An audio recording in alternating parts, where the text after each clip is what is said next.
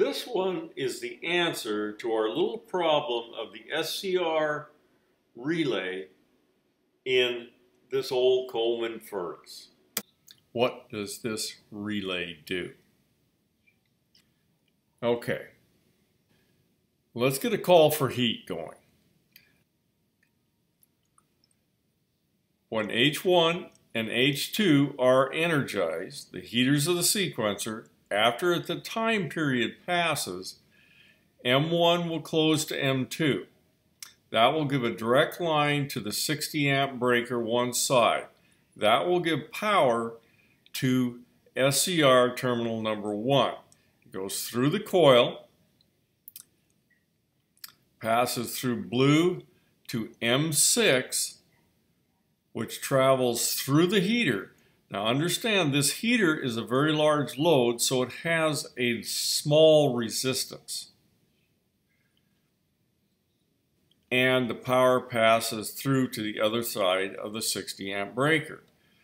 Because this SCR load is quite small, it will feed through heater number 3 in order to energize SCR. When SCR energizes, power passes from M2 and is terminaled at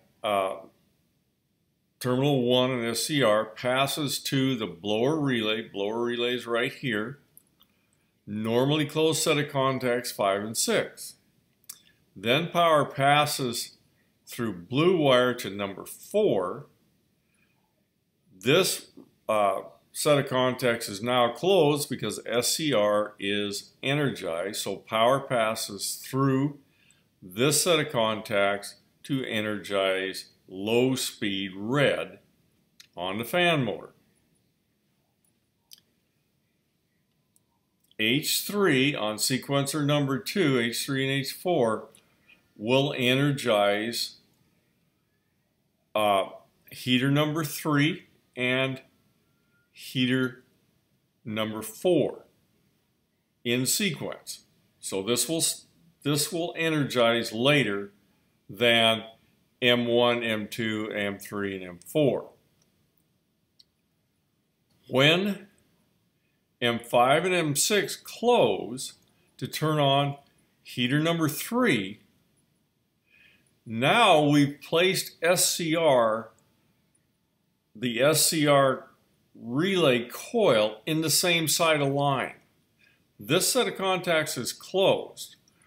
So blue would pass power through here to the 60 amp breaker, but the other side of SCR is also traveling to number 1 here on the 60 amp breaker.